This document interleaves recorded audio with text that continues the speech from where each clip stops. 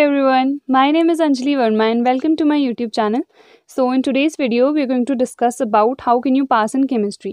So a lot of you commented कि दी chemistry and maths दोनों के लिए वीडियो बनाओ कि किस तरह से हम chemistry and maths में पास हो सकते हैं.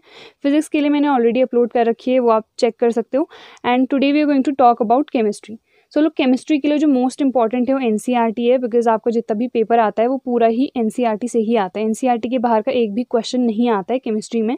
कई लोग पूछ रहे थे कि केमिस्ट्री के लिए क्या इंपॉर्टेंट है, तो सिर्फ एनसीईआरटी इंपॉर्टेंट है. हाँ, अगर आपको नोट्स बनाने हैं तो आप डेफिनेटली रेफरेंसेस को प्रेफर कर सकते हो, but rest NCERT would be enough for you all.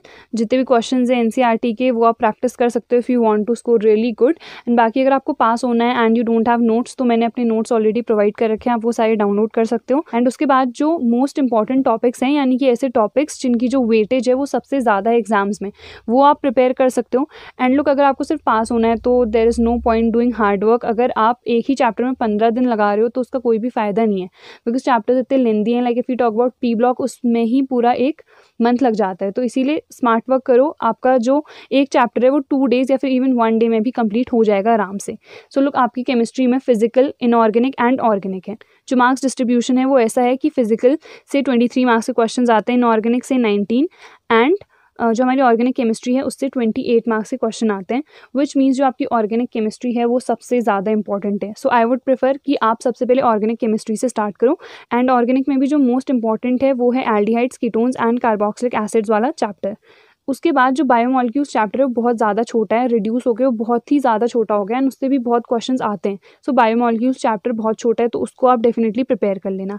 And look, जब आपकी ऑर्गेनिक हो जाएगी तो जो इंटेक्स एक्सरसाइजेज एंड ऑल हैं वो आप देख लीजिएगा. एंड जो प्रीवियस ईयर क्वेश्चन पेपर्स हैं उसके क्वेश्चन पेपर सबसे पहले देखने हैं. अगर आप एनसीईआरटी के क्वेश्चन नहीं भी कर रहे हो, सबसे पहले आपको जो प्रीवियस ईयर क्वेश्चन आए हैं वो आपको डेफिनेटली करने हैं. देन उसके बाद जब आपकी ऑर्गेनिक हो जाएगी तो आपको करना है पी ब्लॉक. पी ब्लॉक में जो लॉन्ग क्वेश्चंस हैं उन पे आपको ज़्यादा फोकस करना है, एंड ऐसे क्वेश्चंस जिसमें रीजंस पूछे जाते हैं. लाइक क्वेश्चंस पूछे जाते हैं कि NH3 PH3 से ज़्यादा बेसिक क्यों है. सो रीज़न बस इतना सा ही होता है, क्योंकि नाइट्रोजन में इलेक्ट्रॉन डेंसिटी ज़्यादा होती है. सो 1 मार्क का क्वेश्चन आता है एंड बस आपको इतना सा ही लिखना पड़ता है. एंड देन अगर कहीं पर आपको हाइड्रोजन दिख रहा है, लाइक HF जो है वो लिक्विड क्यों है एंड HCl गैस क्यों है. सो सिंपल सा रीज़न है, बिकॉज हाइड्रोजन बॉन्डिंग है HF में. सो बस इतना ही आपको मेंशन करना पड़ता है and you get 1 marks for it. सो इसीलिए ऐसे जो छोटे छोटे क्वेश्चंस है 1 या 2 मार्क्स में जो आ रहे हैं वो आप आराम से देख लीजिएगा. एंड जो लॉन्ग क्वेश्चंस है वो आपको सबसे पहले करने हैं, बिकॉज जब आप लॉन्ग क्वेश्चंस कर लोगे तो जो शॉर्ट क्वेश्चंस है वो अपने आप प्रिपेयर हो जाएंगे. एंड इस टाइप के जो क्वेश्चंस हैं वो आप देख लीजिएगा, मैंने आपको ऑलरेडी बता दिए. एंड देन पी ब्लॉक के बाद केमिकल काइनेटिक्स, उसमें मोस्ट इंपॉर्टेंट है जो इंटीग्रेटेड रेट इक्वेशंस का डेरिवेशन है. वो स्टेट बोर्ड के हो चाहे आप CBSE बोर्ड के हो, वो डेफिनेटली पूछा ही जाता है. एंड लोग, जो थ्योरेटिकल पोर्शन है, अगर आपको लग रहा है कि न्यूमेरिकल्स हमसे नहीं होंगे तो न्यूमेरिकल्स आप डेफिनेटली छोड़ सकते हो, बट जो थ्योरी पोर्शन है वो आप डेफिनेटली कर लीजिए. एंड लाइक सॉलिड स्टेट में जो डेंसिटी के न्यूमेरिकल्स हैं वो आप कर सकते हो, बिकॉज वो ईजी हैं. सरफेस केमिस्ट्री में थ्योरी पोर्शन है, तो थ्योरी पोर्शन आप लर्न कर सकते हो. एंड जो चैप्टर्स आप छोड़ सकते हो वो मैंने यहाँ पे लिख रखे हैं, लाइक सोल्यूशन वाला चैप्टर आप छोड़ सकते हो. इलेक्ट्रोकेमिस्ट्री थोड़ा सा टिपिकल है, उसको भी छोड़ सकते हो. DNF block and coordination, because अगर आपको सिर्फ पास होना है तो सबसे पहले जो मैंने आपको बता दिया ऑर्गेनिक करनी है, देन पी ब्लॉक. तो इन चैप्टर्स में आपको सबसे पहले फोकस करना है. अगर आपके पास टाइम है तो ऑब्वियसली सारे ही चैप्टर्स करने चाहिए, बट अगर आपके पास टाइम बिल्कुल भी नहीं है, आपने कुछ भी स्टार्ट नहीं किया है, तो आपको जो टॉपिक्स मैंने बता दिए वो सबसे पहले करने हैं. एंड अगर आपको हर एक चैप्टर के इंपॉर्टेंट टॉपिक्स देखने हैं तो उसके लिए मैंने वीडियो ऑलरेडी अपलोड कर रखी है. लिंक आपको डिस्क्रिप्शन बॉक्स में मिल जाएगी या फिर आई बटन पे भी वीडियो मिल जाएगी, तो आप वहाँ से देख सकते हो. एंड उसके बाद जो इंपॉर्टेंट टॉपिक्स हैं वो आप सारे देख लीजिएगा. एंड लोग, उसके बाद कई लोग कमेंट कर रहे हैं कि दी बिल्कुल भी पढ़ाई नहीं हो पा रही है.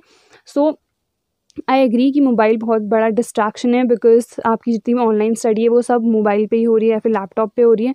तो इसीलिए आप सिर्फ और सिर्फ अपना मोबाइल या फिर लैपटॉप उसी टाइम पे खोलिए जब आपकी पढ़ाई चल रही है, यानी कि ऑनलाइन क्लास चल रही है या फिर आपके जो ऑनलाइन लेक्चर्स एंड ऑल है वो आपको प्रोवाइड हो रहे हैं, या फिर जो स्टडी मटीरियल है वो आपको जब प्रोवाइड हो रहा है सिर्फ और सिर्फ तब खोलिए. नाउ लुक, अभी मैं मोबाइल बहुत ज़्यादा यूज़ करने लग गई हूँ, बिकॉज जितना भी मेरा काम है वो सारा मोबाइल से ही होता है, इसीलिए मैं ज़्यादा यूज़ कर रही हूँ. बट जब मेरे एग्ज़ाम्स टाइम थे उस टाइम पे मैं फ़ोन बिल्कुल भी यूज़ नहीं करती थी. उस टाइम पे तो मेरे फ़ोन में नेट भी नहीं रहता था. अब आई एग्री कि आप सभी के फ़ोन में नेट होना बहुत ज़्यादा इंपॉर्टेंट है, बिकॉज ऑनलाइन स्टडी बिना नेट के तो होगी नहीं. इसीलिए आपको क्या करना है कि मोबाइल सिर्फ और सिर्फ तब यूज़ करना है जब आपकी जो ऑनलाइन स्टडीज़ हैं वो चल रही है, या यूट्यूब पे कोई पढ़ाई से रिलेटेड वीडियो आ रही है तो सिर्फ उसी टाइम पे यूज़ कीजिए, सो दैट आपकी जो पढ़ाई है वो आराम से हो सके एंड आप अच्छे से पास हो सको या फिर अच्छे मार्क्स ला सको, जो भी आपका एम है, जो भी गोल है, जितने भी मार्क्स आपको स्कोर करने हैं। एंड उसके बाद जो मॉक टेस्ट एंड ऑल है वो आप ज़रूर अटेम्प्ट कीजिए, बिकॉज टेस्ट से आपको पता चलता है कितनी आपकी प्रिपरेशन हो रही है एंड किस तरह से आपको प्रेजेंट करने हैं answers and all. So mock test भी हेल्पफुल होते हैं। एंड लुक, डोंट पैनिक, अभी जितना भी हो गया, you can change the past, आपने पढ़ा हो चाहे ना पढ़ा हो, you can just change it, just decide from now that you're going to study and you're going to score the marks that you have already decided.